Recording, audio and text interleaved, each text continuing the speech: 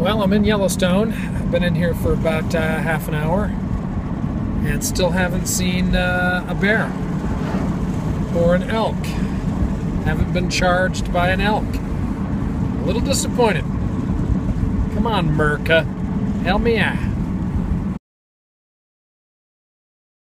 I wouldn't normally go on the road by myself, especially somewhere as cool as Yellowstone and Jackson and all these beautiful places, but honestly we've been to all these places before as a family.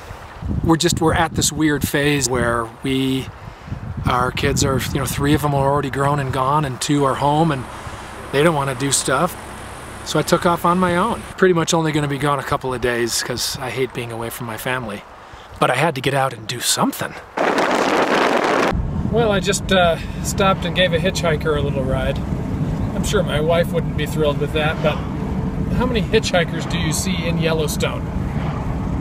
Or transients or bums or scary people that have, $30 on them to go walking through Yellowstone. With Lyft and Uber, you don't see much hitchhiking anymore.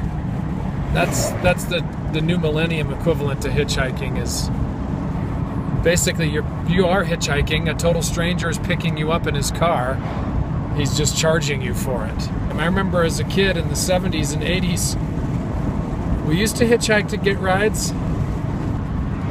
See, that's what's missing in today's world. Free kindness.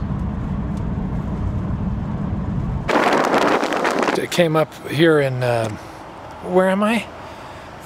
Idaho, Wyoming, I can't remember what. Billings, I'm in Billings, Montana. And rather than go bowling, I figured I'd do something worthwhile, so I wanted to come see that little unit. Don't know if you can see what I'm pointing at there, but it's a beautiful shot of this temple. It's this gorgeous scene with these cliffs right here. It's a beauty, and it's beauty inside too. Don't you be fooled. It's something.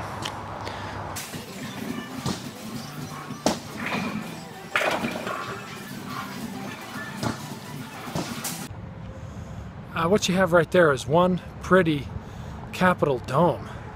Check that out. I forgot that Cheyenne was the capital of Wyoming. And I learned my capitals in like 4th grade. I was always a capitalist. Try me. Anything. Tennessee, Memphis, Florida, Jacksonville, Ohio, Cleveland. I mean, I can rattle them right off.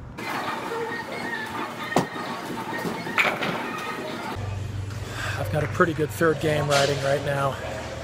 No open frames through 5. Started with 2 spares and have a turkey. Let's see if I can hold it together. Jim Gaffigan once said, if you're sweating when you're bowling, you are not in shape. I sweat when I do everything, baby. I did my little Skanko Bowl tour and played a couple games in each town. I think I could do PBA. I got into the 200s there in, somewhere in Wyoming. Thought it was really nice of my wife to let me go do this, but I'd rather just be home.